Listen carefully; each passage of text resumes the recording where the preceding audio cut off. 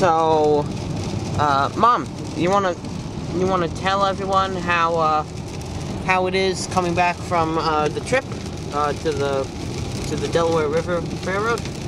Well, let's just say thank heaven for Starbucks. Because if I didn't have a Starbucks, it would be very difficult.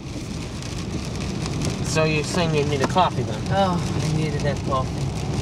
Unfortunately, it wore off now, so... It's currently pouring with rain. Yes, it's been difficult, let's just put that. It's been non-stop rain. I was just overviewing the video we took at the railway, and I felt, you know what, considering it's been pouring rain and we went to the railway even though there was a rain warning, I thought I'd tell you, this is what happens when you go to a heritage well, it's not a railway because we're in America. This is what happens when you go to a heritage railroad in the pouring rain. By the time you get off the train, it's, the heavens have opened up. As you can see here, the heavens have indeed opened up. And so we are on the Garden State Parkway, New Jersey.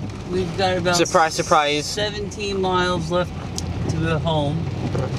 Surprise, surprise, New Jersey does actually have heritage railways.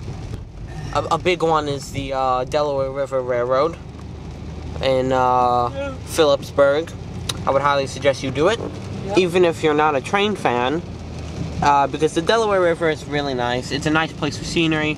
It's also historic because George Washington used it as like a sneak attack tactic on the British by sailing across it on Christmas.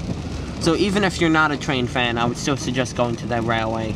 And if you are a train fan, then good, because it's a nice long train ride, you'll get some fun, and even if you're not really interested in anything relating to it, it's still nice because they do Polar Express stuff there, and a Day Out with Thomas thing with the Strasburg Railroad Thomas, or Burlington Eastern District 15.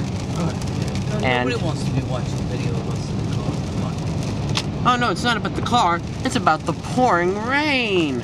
Rain! Yay! So, I think I've rambled on long enough, so I'm just gonna say bye and be aware of the heavens opening up on you.